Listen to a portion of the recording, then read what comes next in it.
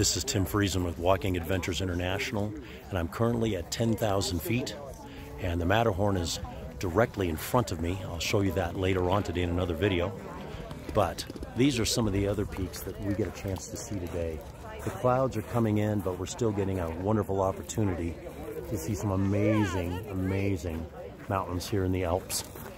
And we're going to go up a little bit higher directly in front of you here to Kleine Matterhorn. You see that little pointed peak up there. And then from there we'll be able to see the Matterhorn, hopefully.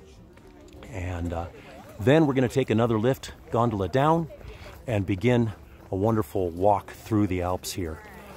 Just a gorgeous morning for us to be able to start our day here up in the Alps, just a few thousand feet above Zermatt. And like I said, we're about 10,000 feet right now. And this is Tim Friesen with Walking Adventures, and I'll catch up with you hopefully later on today.